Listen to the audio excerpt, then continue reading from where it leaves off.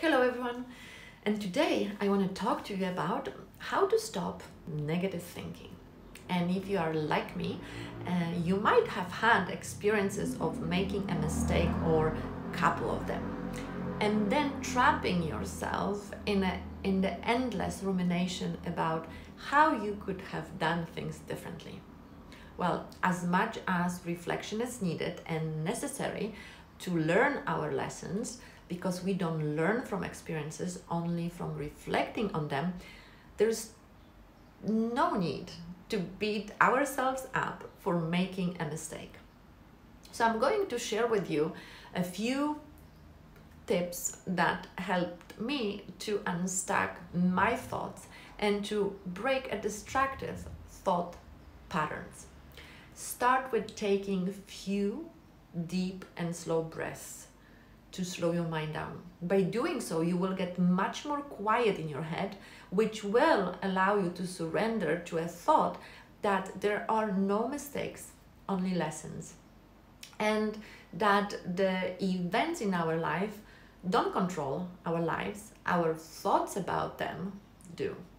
Know that your life is bigger than this moment, and you will be offered another opportunity if you dare to see it and just get ready to be ready to do things differently, and then place your energy and effort in your next step instead of the previous one. Don't give away your power.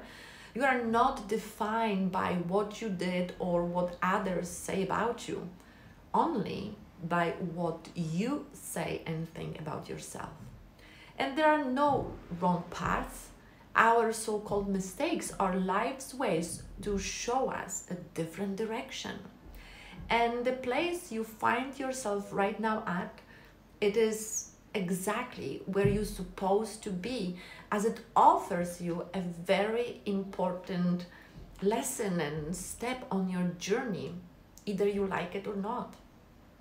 Loss and failure has bigger impact and carry much more power to awaken us, as it tends to teach us humility and humbleness way much more than any victory ever will.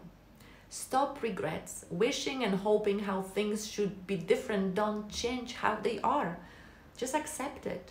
And by accepting where you are at the moment, you can stop the resistance and you can open yourself up to new possibilities. And stop judging yourself. Find a way to self-appreciation. The universe truly adores you, but will not yield you anything other than how you feel about yourself. So courage is an emotional muscle. You have to exercise it. So go out to the world and love yourself and practice selecting your thoughts the same way as you select your clothes each day. There is something you can practice each moment of the day.